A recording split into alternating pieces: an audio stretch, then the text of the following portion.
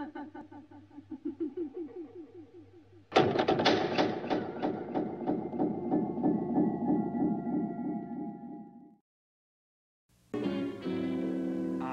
am the Whistler, and I know many things, for I walk by night.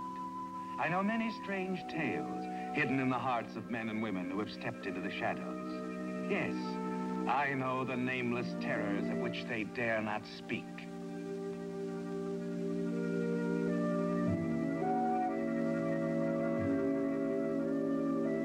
There are many reasons why a man decides to run, and it can happen in a simple setting or an exciting one, like the city of San Francisco and the busy passenger office of an airline, where someone ahead of you in line or at the next window may be living under a dread fear, like David Leonard, who only a few days ago had been happy with his job, his surroundings, his home, and his wife.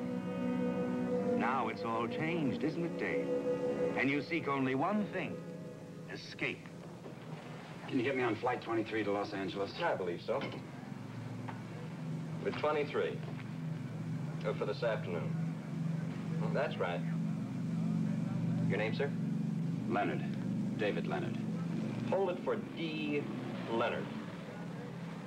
Right. All right, Mr. Leonard, you have that space. Good. How soon before the plane leaves? And we'll be loading in 20 minutes. You'll be on your way by 1:30. Fine. How much do I owe you? Doesn't matter, Dave. You're not going anywhere. You can cancel Mr. Leonard's reservation. Let's just say he changed his mind. Right, Dave? Aren't you staying around to enjoy the holidays, seeing the new year? Maybe give us a chance to talk some more? Yeah, just forget the whole thing. As you say, sir. Happy New Year. Thanks.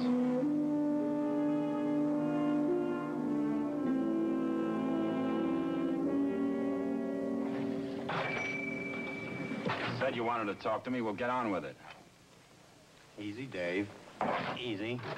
Why'd you chase me all across the country? Who sent you? Nobody sends me anywhere.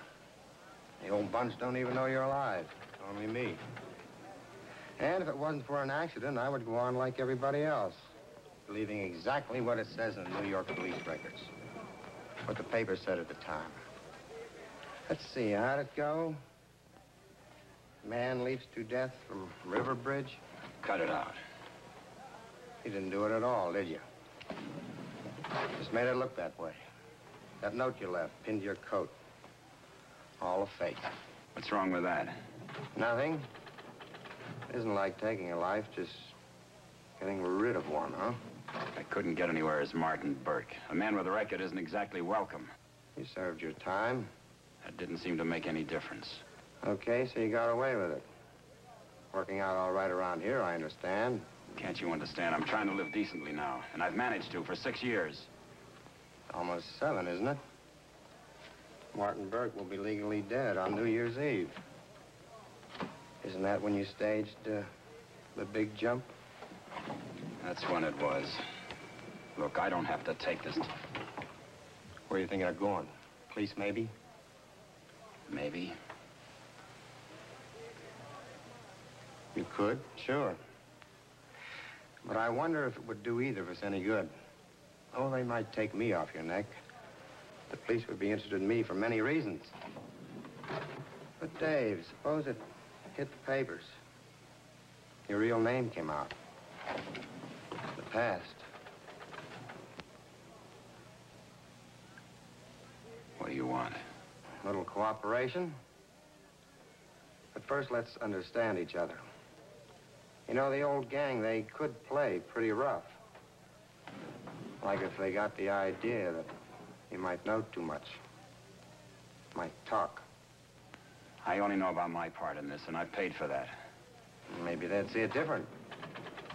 If they could find Martin Burke, they might want to play it safe. Silence him. Maybe his wife, too. Wife? Sure. You go to the police, Dave. You cut your throat and mine. And your wife's. Afraid it will cost you a lot more than your job.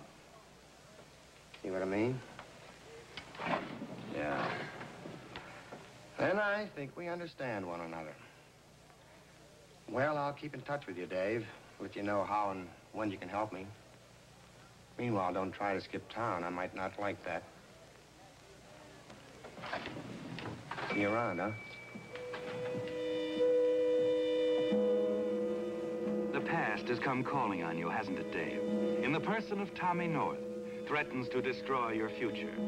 And as you watch him move away, your thoughts leave the small lunchroom and move out across the city. The city you've grown to love. They go to the quiet neighborhood which had so recently met warmth and friendliness. Your neighborhood, Dave. Your home. Your wife. But within these walls, you found more happiness than you've ever known. More comfort and understanding from your wife, Sue, than you'd ever dream possible. Little wonder, then, that while you aren't ready to talk to Sue or anybody about your trouble, you find yourself hurrying there to be with her. Well, Dave, you're home at this hour? Oh, Sue. Yeah, I didn't feel well. I had a headache.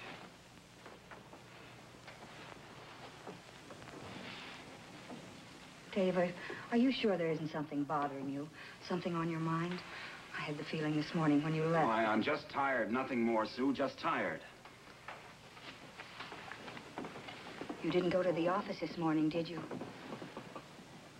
You call? Around 10. I was worried about you. You shouldn't have called the office. Where were you, Dave? I had to go out and see a customer. Oh?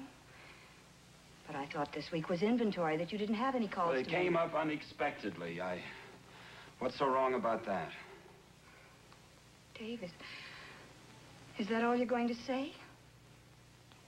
Please, Sue, will you stop? Will you leave me alone? I was out on business. Do you have to cross-examine me? I'm sorry.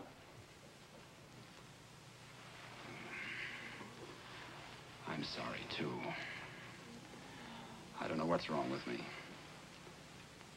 Why don't we go out somewhere for a walk or a drive through the park and get our minds off it? Off what, Dave?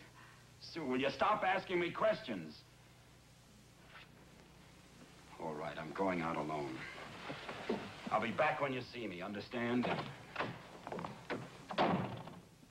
First, fear in the mind of one person, then anger, and now confusion in the minds of two. One left at home to worry and to wonder. The other seeking answers somewhere in the city. Answers? Where do you find them, Dave? On a bridge? Yes, David, on a bridge. A bridge something like this one provided the answer before, didn't it, Dave? When a supposed fatal leap gave Martin Burke a new life. Suicide. Only this time, it's Tommy North.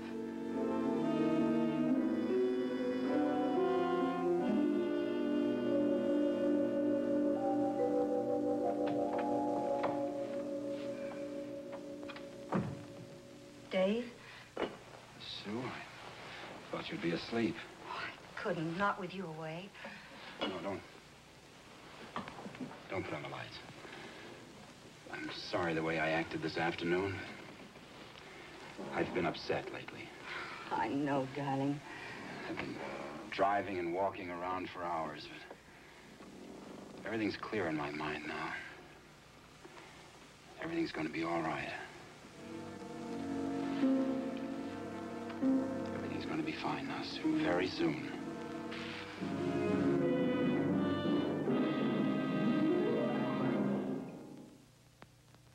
Dave, your plans with your wife, hopes for the future. Yes, everything changed 3 days ago when Tommy North walked back into your life out of the past. Yes, Tommy North is a threat, isn't he? But you think you found the answer, the way out. And even though you don't enjoy the thought of murder, you find it's constantly on your mind in the days that follow, as you strive to figure out a plan to talk Tommy into a trap.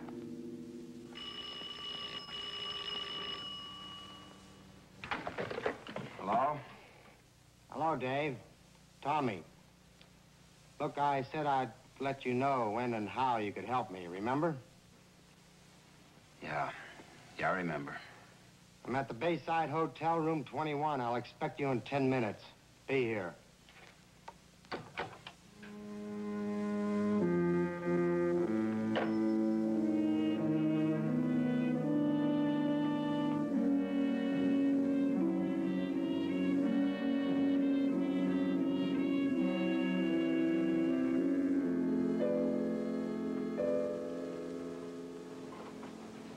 No use trying to hide it, Dave. They're after me.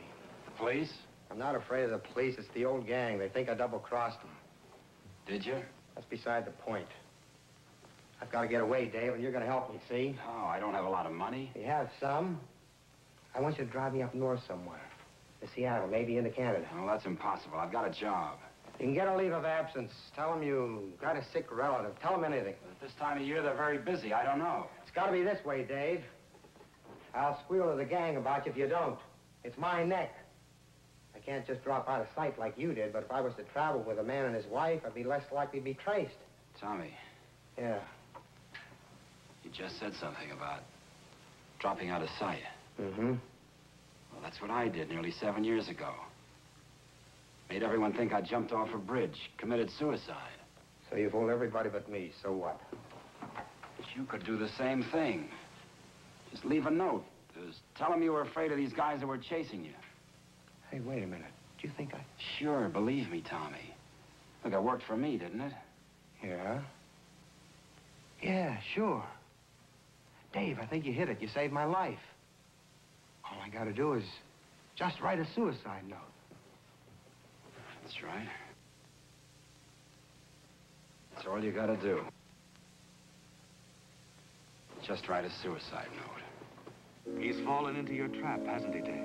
Yes. And though you're relieved, you're still far from pleased because of what you've decided you must do. Only two thoughts are uppermost in your mind now. One, the means by which you must kill. And two, the reason for which you must kill. Your home and your wife, Sue. And a few hours later, these things are still on your mind. It doesn't seem much like New Year's Eve, does it? A time for celebrating. Dave, Yes? I've been thinking, why don't we run down to Carmel for a few days? It was good to get away, sort of start the new year off right. I suppose so. We could stay at that little inn again, remember? That nice old Mr. Franklin. Oh, darling, we did have such a wonderful time there, didn't we? Mm-hmm. Well, shall we? What's that, Sue? Darling, haven't you been listening? I'm sorry, Your mind's a million miles away. I guess so. Oh, Dave, what is it? You never did explain really what was bothering you. You said everything was going to be all right. It will. Dave, we've always been able to work out our problems, sort of iron things out together, haven't we? Yeah? I suppose I'm going to sound awfully silly, but... Is there someone else? How could you ever think such a thing? There'll never be anyone but you. Oh, darling. But you're right. There is something on my mind. I'm in trouble. Oh, Dave. Dave, you haven't done anything, have you? I mean... No, nothing like that. It's just that... Somebody found out about you? That's right, Sue. I accidentally ran into Tommy North on the street the other day. He found out I changed my name, everything. I see. What's he going to do? He wants money. Well, then give it to him. Give him all we have. Then it'll be finished. It wouldn't stop there. It's not as simple as that. But if we didn't have any more money... He'd probably force me to work on a job with him. Oh, no, Dave, you can't do that. Look, we'll go away. We'll go far away where he'll never find us. Tommy would. And then we'd have to run again. I'm not going to run anymore. I started to today. I was going to take a plane and send for you later. But it's no use. Oh, please, Dave, let's leave tonight, right now. I tell you, it's no use. You know what will happen if we don't, Dave? First there'll be one job for Tommy, and then another, and then another, and then some night I'll be called down to the morgue. Sue, please. Dave, you must never go back to that life. Running away, it wouldn't work. It's no good. But what else can we do? What else? Yes. How else can you get rid of this man? There's a way, Sue. I thought it all out. A very simple way. Oh, no, Dave. You couldn't do that. You couldn't. No, I guess you're right. I really couldn't kill him. All right, Sue. We'll try it your way. We'll go away. She's right, isn't she, Dave? There is a chance that you can slip away from Tommy North. Start life all over again in some other town. You understand more than ever what the right kind of wife can mean to a man, don't you, Dave? She has you thinking clearly again as she takes the car keys, leaves you to do the packing, while she goes down to the street to drive the car into the basement garage. Strange how few things we can really do with when so much more important things are at stake. Sue, kids. Hey, Dave. Hello, Brad. We were wondering if you and Sue would like to come upstairs to our place and join our little party. No, thanks. Sue's downstairs getting the car. We're just leaving. Oh, no. Where you going? Just away for the weekend. Well, can't it wait a while? Look, Amy's going to be terribly disappointed. Oh, sorry. Her folks are here. Drove in all the way from Salt Lake just to be with us to see the new year come in. You never met them, have you? No. Wonderful people. Amy's folks. Her pa's 72, sharp as a tack. You'd like him. Yeah, I'm sure I would. Oh, look, it's just going to be a little family affair. Now, you know how me and Amy feel about you two kids, just as if you were our own. Yeah, I know, but Sue's waiting. Well, have her come up. No, we couldn't, Brad. Well, now, look, just for a little while. We can sit around and have just a gab fest. Oh, hello, Brad. Hello, Sue. Well, how's my girl? Oh, just fine. I've been trying to talk your husband here into coming upstairs. We're having a little family get-together for New Year's Eve. Oh, well, I'm sorry, but we haven't time. Time? Now, what's time, huh? Come on. Oh, now, really, Brad, I'm sorry, but we have to leave right away. We can't stay another minute. Well, now, you wouldn't turn down your upstairs neighbors on New Year's Eve, would you? We really have to go. We want to get down to Carmel before midnight. Well... Now, give us a rain check on it, will you? Well, all right, if that's the way you kids want it. Well, is there something wrong? Oh, no, Brad, there's nothing wrong. Sure? Positive. Well, okay. Good night, Brad. Good night. Good night, kids. And Happy New Year.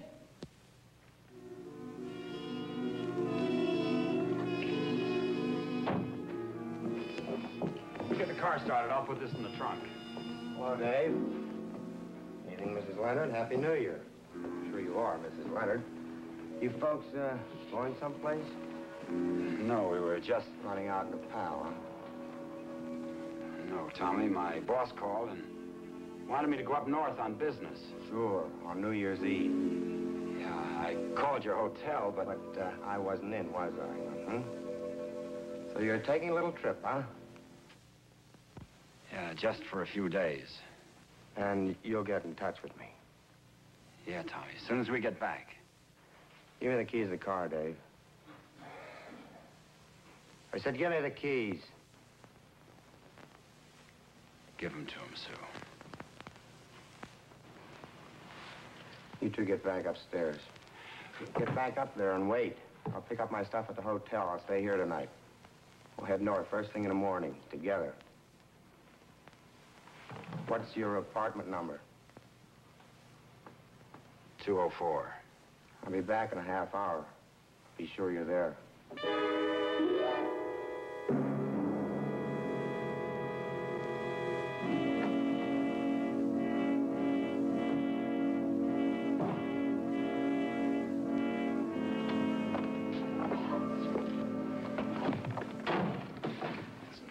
I told you it was no use.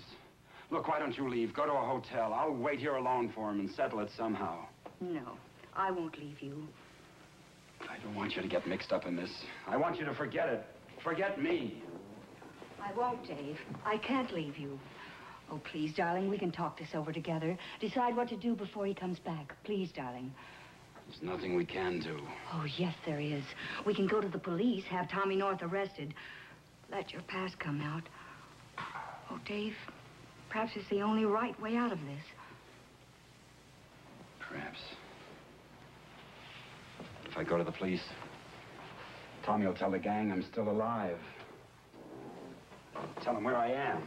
Maybe not. Are there many of them left? A couple. Well, if they think I know too much or figure I told you too much, do you realize what would happen? Yes. But I'd prefer to take that chance than risk losing everything we've built together. You're wonderful. No. I just believe in you. Oh, Dave, will you do it? Go with me to the police. Tell them everything. I don't know yet, Sue. I just don't know.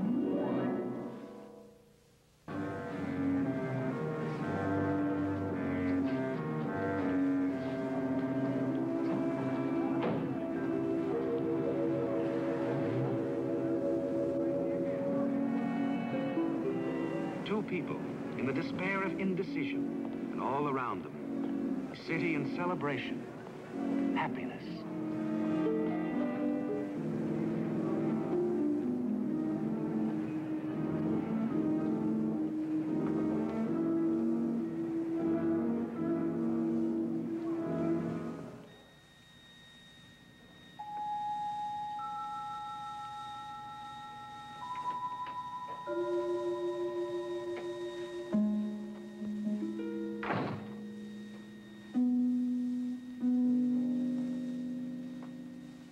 Sergeant? Yes?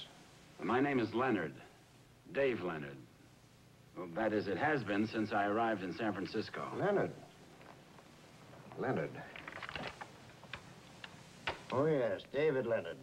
I have the report right here. A stolen car. And I hope you had it insured, Mr. Leonard. It's pretty badly smashed up, I'm afraid. Sorry, I don't understand. Well, there was quite a gun battle over in the Mission District. A couple of strong-armed guys tried to get a man named North. He'd stolen your car prior to the shooting. He wrecked it. He died over at emergency. You mean this man, North, he's dead? Yes. So is your husband's car, lady. Oh, it's a fine New Year's present for the pair of you. Oh, that's all right. We don't mind. No. Funny thing about those two guys who tried to get North, they didn't know he was going to do away with himself anyhow. They'd have saved themselves a murder rap if they had. Do away with himself? You mean suicide? Yes, we found a note in his pocket. He figured on jumping off the bridge. He named those two hoods as the reason. We'll have no trouble rounding them up, though. The name and everything else is right here in Tommy North's last message. Oh, Dave. Dave, do you hear? Yes, 2 years. Another New Year. And may it be a happy one for you, Mr. Leonard. Thanks. Darling, and we're through with the old forever, aren't we? Now we can get on with the new. Happy New Year to you, Sergeant. Happy New Year to the both of you.